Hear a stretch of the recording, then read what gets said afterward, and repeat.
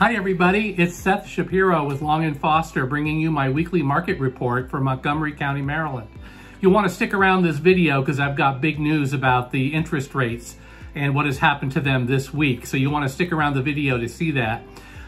If you have any questions about the market, if you are interested in buying or selling, I have free seller and buyer guides that I'd be happy to send it to you. Just put a comment down in the comment section and I'll get them right out to you.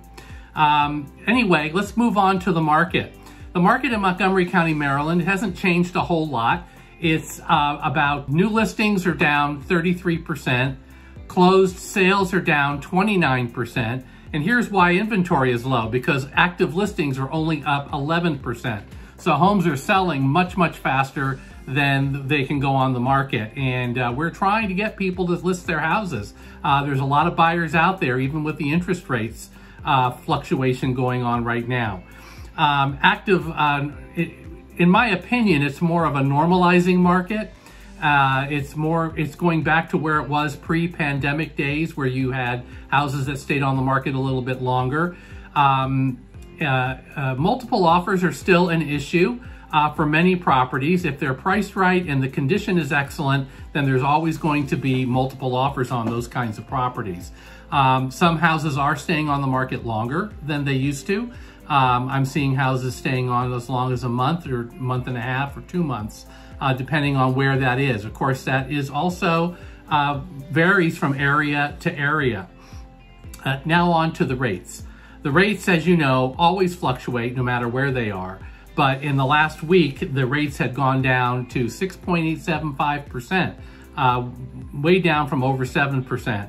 So we're going to see more of that going on. It's going to be more fluctuating, and I believe, in my opinion, that the rates will eventually settle down and will probably settle at around 6% after the first of the year.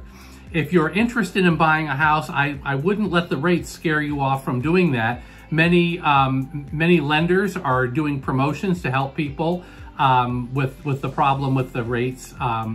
Prosperity Mortgage is offering a plan. It's called Refine Your Rate Guarantee. If you purchase a house between now and March and then the rates go down, they will give you up to $1,300 towards refinancing, and you would have to refinance your house up until 2025. So you would have plenty of time for the rates to turn around.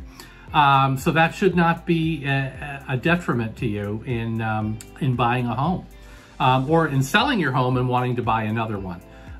Let me know if I can be of any service to you in any way. If you just want to know what your house is worth, please feel free to let me know, and I will reach out with that information for you.